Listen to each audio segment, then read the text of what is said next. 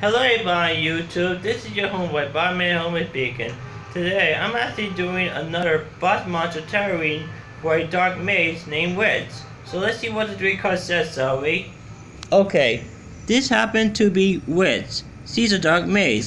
So let's see what the 3 cards says, shall we? Okay, our first card for reading is the Two of Swords reverse.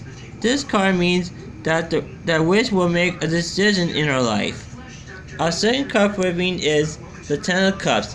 This card means that there's going to be happening between friends and family and party members in her life. And the third and last card for reading is the King of Pentacles.